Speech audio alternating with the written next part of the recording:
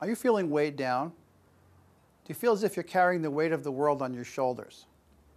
Well, actually, we are being weighed down by gravity. But if we maintain ideal alignment, that effect is minimal. But as our heads move forward into what we call forward head, rounded shoulders posture, the force of gravity acting upon our spine increases.